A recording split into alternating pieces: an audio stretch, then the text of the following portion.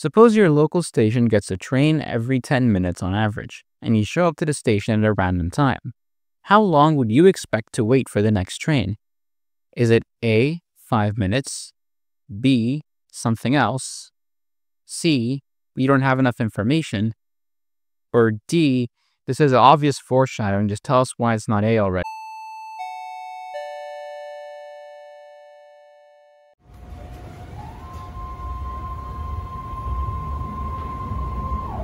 One of my main interests in transit is scheduling, and today I thought I'd make a quick video to share a new perspective of talking about train schedules. But first, I want to set the stage a little. When it comes to taking a transit trip, you may find yourself needing to do some planning ahead. Whether that's because trains are infrequent, you have to change between lines, or maybe you even have to book in advance. With that in mind, I thought I'd divide rail services into 3 largely distinct types, but as with any classification, it can be a little fuzzy. For the first type, you have services that run at a high frequency, where lines almost never overlap, and you don't have to check a schedule ahead of time. This is where most metro systems will be. While you can usually just show up and go whenever you want, there's a good chance that your trip will involve multiple lines, especially on larger systems. So you do need some implicit understanding of the network.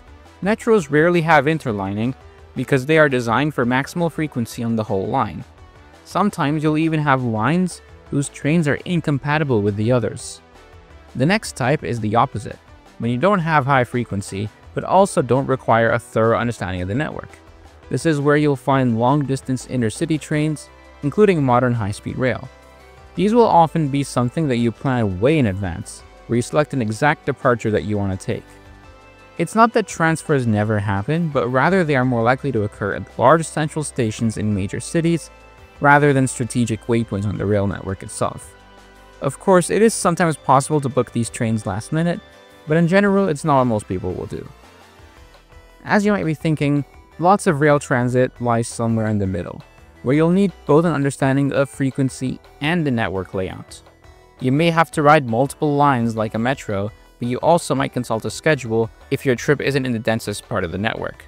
This is often the case with suburban rail and regional rail, but sometimes even tram and light rail systems fall into this category thanks to having interline sections in the city center. These are the types of rail systems where you're most likely to hear the hallowed phrase, trains per hour. Often abbreviated to TPH and often written all lowercase, trains per hour is exactly what it sounds like. How many trains pass through this station or segment of track every hour? Usually it's also implied that this is per direction, but saying trains per hour per direction is a little clunky. As an example, the Washington Metro's densest corridor is the tunnel shared by the blue, orange, and silver lines in the center of DC. During off-peak hours, each of the 3 lines runs 5 trains per hour, so combined, there are 15 trains per hour. However, this metric is only useful if you're traveling entirely within the shared section between Roslyn and Stadium Armory. If you want to get to the parts where those lines start to branch, that number is going to be a little less. Courthouse Station, for example, is only served by the orange and silver lines, not the blue. So going from the central tunnel to Courthouse actually only has 10 trains per hour. So 1 every 6 minutes, right? Yes and no.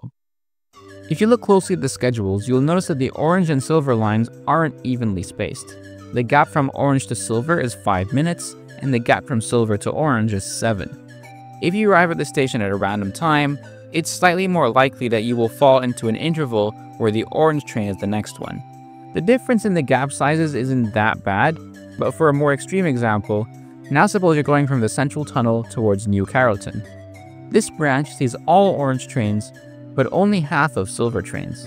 Now the gaps are a little more complicated. You have the same 5 and 7 from before, but because half of Silver Line trains aren't there anymore, there's now another 12-minute gap, and the scope expands to 24 minutes, not 12. If you arrived at a random time for this trip, half the time you'll be waiting for that orange train after the 12-minute gap. There are 3 trains per 24-minute cycle, which when scaled to an hour, means that this trip has 7.5 TPH, or just 1 every 8 minutes. But it doesn't really feel like there's 1 every 8 minutes, thanks to that huge 12-minute gap. This right here is the motivation behind a new metric that I've come up with that I'm calling effective trains per hour. It aims to adjust the TPH figure to more accurately reflect the fact that trains might not be evenly spaced.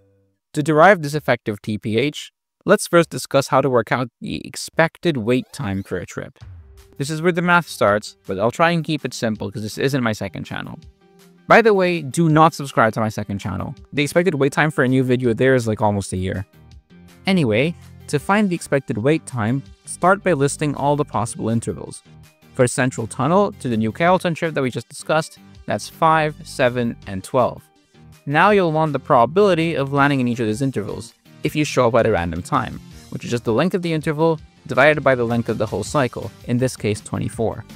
Now for each probability, multiply by half the interval's length, which is the expected wait time in an ideal world when all trains are evenly spaced in that interval. Finally, add up all the terms. So for this trip, you will find that the expected wait time to 2 decimal places is 4.54 minutes. It's a tiny bit more than 4 minutes, which is the sort of best case when you have trains every 8 minutes evenly spaced. Once you have the expected wait time in minutes, you need to transform it back to a unit on the same scale as trains per hour. To get from the length to the expected time, we divided by 2, so now to undo that, multiply the expected time by 2. This will be just a bit over 9, which is to say that the weighted average interval between trains is just a bit over 9 minutes. But let's keep going. To get from minutes to hours, divide by 60, and to get from hours to per hours, take the reciprocal. Once you do all that, you'll finally have that the effective trains per hour of this trip is 6.6. So what does this number tell us? It tells us that despite there actually being 7.5 trains per hour from the Central Tunnel to New Carrollton, the uneven spacing between them means that it's as if there were only 6.6 trains per hour, which is about 1 less. And there you have it. But before we go, let's try one more example. One that I think is even more frustrating. Metro Electric in Chicago has 3 different branches that each run hourly off-peak. You'd hope that they would be nearly 20 minutes apart, as close as possible. But unfortunately, when I was there, I had narrowly missed a train and got stuck waiting for over half an hour. So if you told me on that day that there were 3 trains an hour in the core section, I would not really agree with you. The trip that I took that afternoon was from 59th Street to Millennium Station. Ignore the skipped stops for now, let's just look at the gaps between trains. The shortest gap is 12 minutes, then there's one that's 15 minutes, and finally the largest one is 33 minutes. The expected wait time formula for these numbers is here on screen now, and when you work it out, it comes out to exactly 12.15 minutes.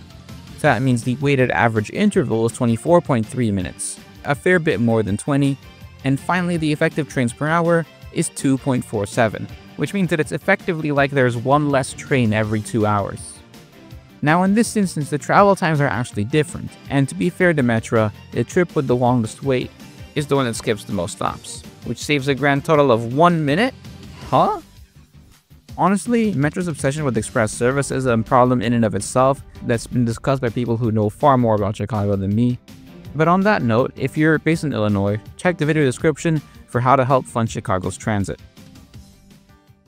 So to conclude, I don't think these metrics are that useful to the average rider, who probably will check the schedules in advance if it's a particularly long trip, or just use their phone's navigation app.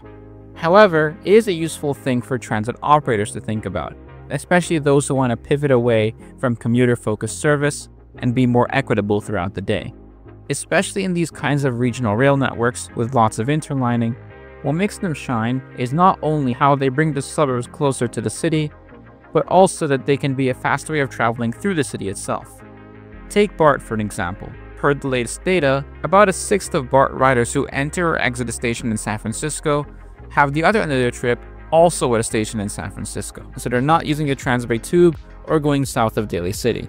That's a train every 4 minutes, and in general the spacing is pretty close to even, especially in the southbound direction. Though there is one particularly bad example where the northbound green and blue trains are so close together, which is a major problem for if you're going from San Francisco to places like Fruitvale, Coliseum, or Bayfair. For that trip, the ideal expected wait time is 5 minutes, with even spacing, but it ends up being nearly 7.5 minutes when you account for the size of the gap. Obviously, the more interlining and branching that you have, the harder it will be to maintain even spacing.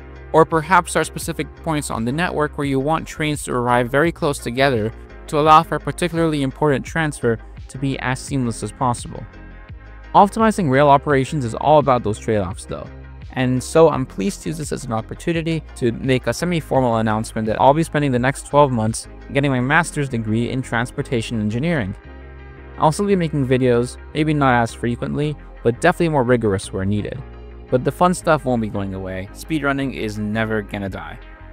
So to go back to the question I posed at the start of the video, the answer is indeed C. We don't have enough information. The key word in the question was average, and never specified anything about the spacing of the trains. And as you saw with the BART example a moment ago, the further you are from even, the worse the expected wait time becomes. But if you still think the answer is D, I don't blame you.